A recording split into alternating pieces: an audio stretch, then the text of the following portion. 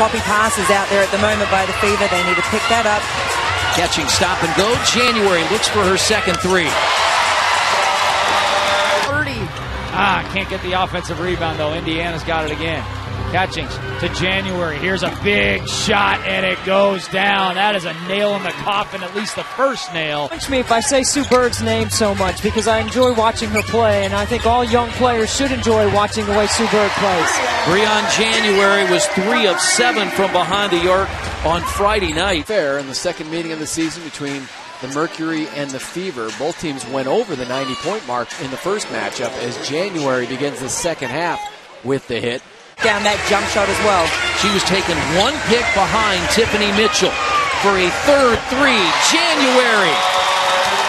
She has 12. Catching Shanice Johnson and Natalie Achanwa, so 4 starters out there. January hit a 3 in the first quarter, starts the second with a 3. She's out. Just unfortunate there for Alexander.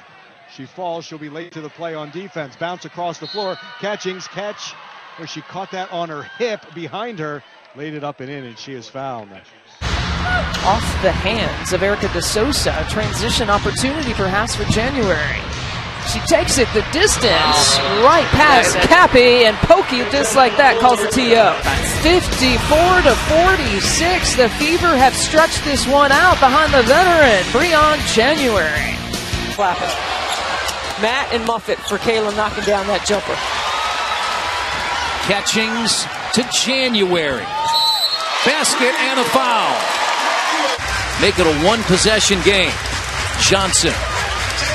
January for 3. A 2-point game.